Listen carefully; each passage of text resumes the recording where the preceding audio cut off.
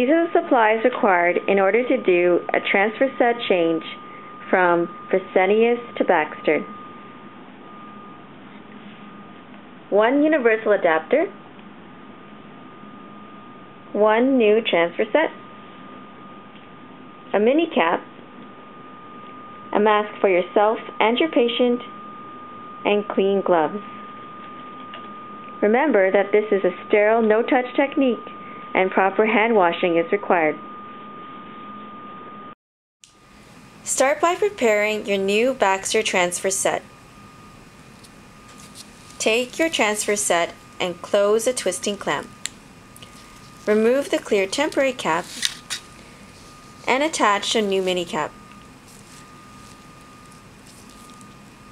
Then, at the other end piece, take your universal connector and join the 2 pieces.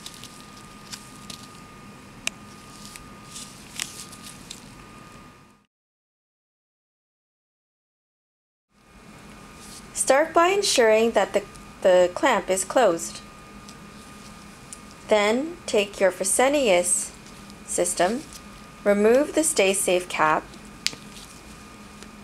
then remove the end piece of the universal adapter and join the 2 pieces. You may now open up the Fresenius clamp since you have your twisting clamp closed. The system has now been changed from Fresenius to Baxter.